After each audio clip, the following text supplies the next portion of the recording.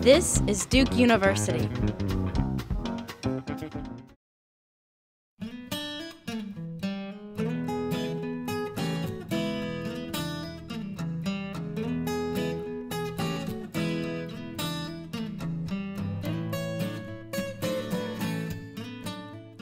So in this research, what we sought to do was understand whether eating with heavy or thin consumers results in you eating more food yourself. So if you go to a restaurant with a friend and that friend is very thin versus a heavier set friend, are you going to eat more food or less food? Or does it matter at all? We had an actor that would stand in front of people in line, and she would either order a small or a large quantity. Her natural weight was very, very small. She was a very slim young woman.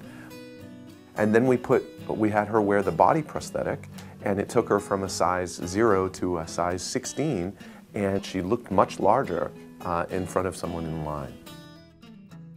What we found was that it's not whether you just eat with heavy people or thin people that results in you eating more food or less food. It really depends on what that other person eats.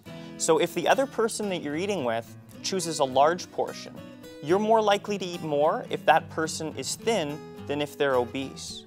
Conversely, if that other person that you're eating with chooses a very small portion, the opposite occurs. You're likely to eat more if that person's obese than if that person's thin.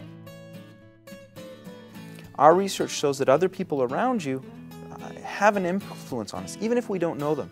And that's what's interesting, is that the mere presence of other consumers that are big, that are small, and the decisions that they make actually influence you and the decisions that you make. Obviously, obesity is something that is a problem in our society with respect to, we are getting bigger as a society.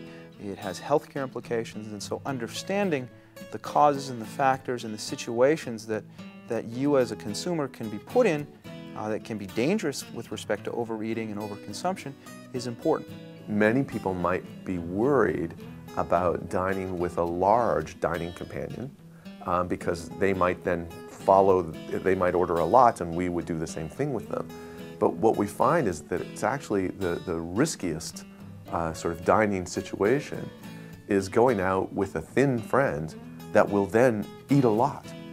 Because what we'll then do is we'll naturally order and eat a lot as well, and won't do any kind of conscious adjustment for the fact that because they might be larger than average. And so the riskiest sort of dining environment is that skinny friend with the big appetite.